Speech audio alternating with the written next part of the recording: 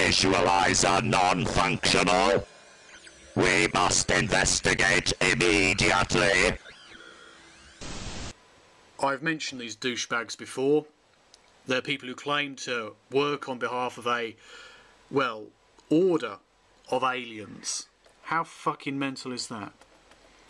And look, they're exploring new frontiers of self, science and spirituality. What is self?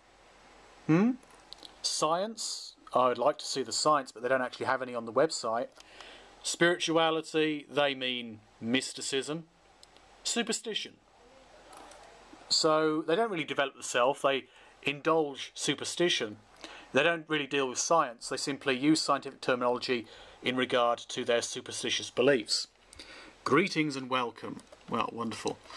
They have a whole load of things written down on the site, which are well worth looking at if you want to laugh. They say things like, here's a fun one, esoteric sciences. They use the term quantum theory here, although I doubt any of them understand quantum theory. They talk about God here, God spirit, living consciousness, inner Christos, law of one. Dogma free, please. Dogma free spiritual science. What the fuck? There is a dogma, because when you question these people on forums, on websites, or by telephone, or by letter, or email, they really get annoyed when you question the validity of their science. Yeah.